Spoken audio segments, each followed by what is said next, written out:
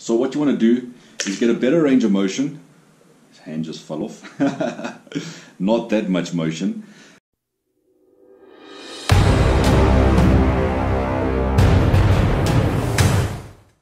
Hey guys, so if you're struggling with shoulder pain and struggling to sleep, it's very common to not be able to get comfortable when you're having shoulder pain or neck pain, especially if you're like me and you cannot sleep on your back.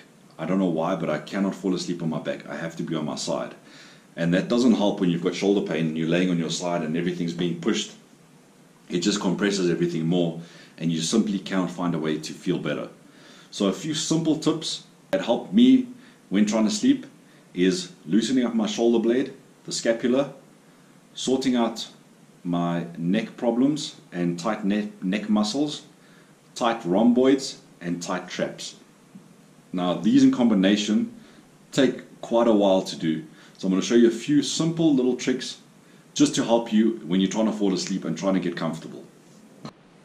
Okay, so we're going to use Jeff here to help illustrate what the problem is.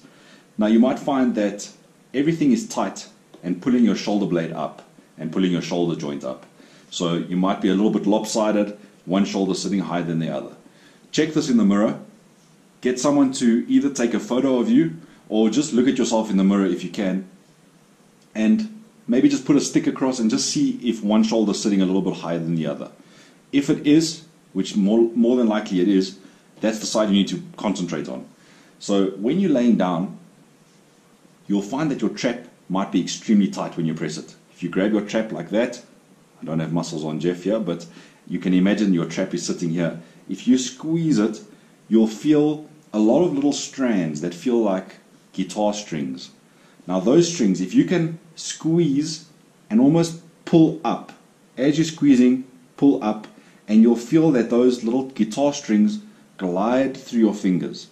Now that is going to shoot through the nerves and it might start making this muscle jump. Now that is a good thing because that means that you're getting blood flow and you're getting signals to be sent through these little nerves and loosen up the muscle. So try relax this while lying down as much as you can.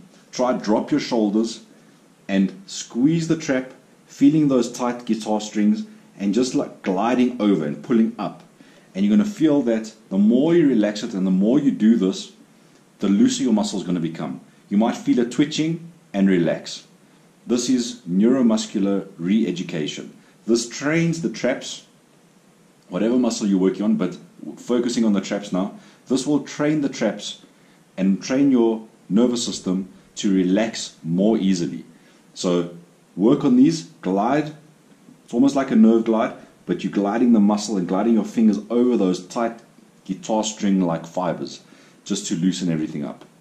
Once you've done that, this muscle should be a lot softer, and you can take your finger and find the bone. You'll find that the top of your scapula is underneath the trap, and when pushing it will feel like a weird bone sticking underneath the trap. So what you want to do while lying down, take one of your hands, you can take the opposite hand and just find under your trap here and push on the shoulder blade. You can use one or two fingers and just exhale and press and relax that muscle as much as you can. This just helps relax the trap more and it gets the scapula in a more downward position and helps it relax a lot further. So give this a try, do it on a regular basis, even if you're sitting at your desk at work, just do that nerve glide, try relax your traps and your shoulders as much as you can and you're going to feel huge improvements in your sleep and also in the relaxation of your muscles.